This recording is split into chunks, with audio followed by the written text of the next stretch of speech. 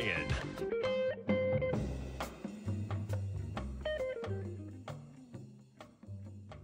This is Tom O'Brien of TFNN. We go 5 days a week. We go 7 hours a day. We go 24 hours a day on the internet at TFNN.com. Always remember, folks, whatever you think about, you bring about. Whatever you focus on grows up. Hope everyone's having a great day, safe day. Let's make it a great night, folks. Don't make assumptions. Ask for what you want. Find the courage to ask for what you want. Others have the right to tell you yes or no, but you always have the right to ask. Likewise, everyone has the right to ask you for what they want, and you have the right to say yes or no. Market-wise, let's take a look at it out here. We have the Dow Industrials up 56, NASDAQ up 179, S&P's up 31. Gold contract flat, $2,047 an ounce. You got silver down 11 cents, $24.11 an ounce. Light sweet crude, flat, $69.52 a barrel. Notes and bonds. 10-year note, down one tick, 111.03. The 30-year off 12 at 120.06. Now, in the note and bond market, folks, the 10-year had a huge rejection of lower price, man. It was pretty amazing. It is pretty amazing, actually. Bottom line is that the 10-year, start pulling back. Get down to the 110.23, and guess what? 111.03. And King Dollar. So here's some divergence here for sure. King Dollar, that's why you see the market up. King Dollar's down 614 ticks, 103.539. Euros at 107, yen's at 143. British pounds at 125. You can see the yen's giving the dollar index a lot of juice. The yen is down 384. You talk about intense. Now, the thing that's kind of wild is that normally when the yen gets stronger like this, okay, that gold normally would take off like a rocket ship, but it didn't. Our phone number is 877-927-6648. Give us a call, folks. Want to know what's going on in your world. In the world of the S&Ps, let's take a look at them. What do you have? Well, we take a look at the SPY here, and, bottom line is it's going, it's light volume here. That's the real bottom line. Now, the high that we're suspecting we're going to get tested here, you had 462, that was the ABC structure up, right?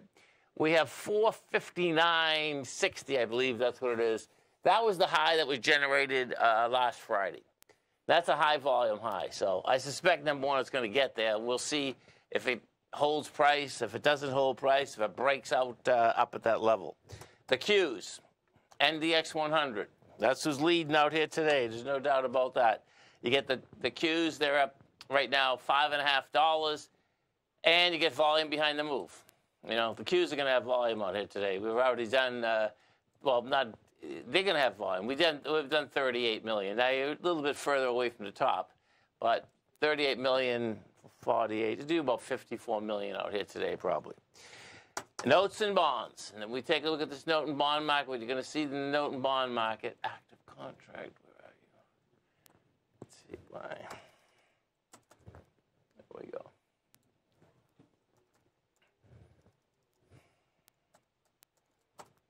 We take a look at the active contract. You're going to see right now, is that it? Okay, so now we're down 2 ticks, but you rejected low price. That's the real bottom line here. It's been a one-way move, man. We're at 4.13 right now, folks, okay? And just to give you an idea, okay, put this up for a second and watch this. This is pretty amazing, actually. And then I'll do 1 month. Yeah. Let's see where this shakes out. Okay, so see this, folks? This is what's going to be wild. If I bring this back a year, the low was 3.3. Okay, now this one here has the high 4.990, but we know it went to 5.00. Now watch this, 3.3. And then if we go,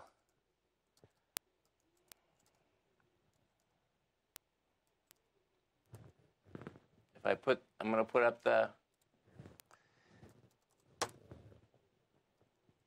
chart that has the interest rate structure on it. You're going to see that that October high had 5.01 as the high, right? And then the bottom of the consolidation is 3.6. So what's cool here is that if that's where my take is that's where we're going, okay? Because that's going to be 100% move or move. We'll see if we break down even more than that. But the bottom line right now, it looks like it wants to go there now. And I'm talking about now, too, meaning next, 3 or 4 or 5 weeks. Because that's how fast these things are moving, man. You get that, and that's going to really put some juice under this marketplace.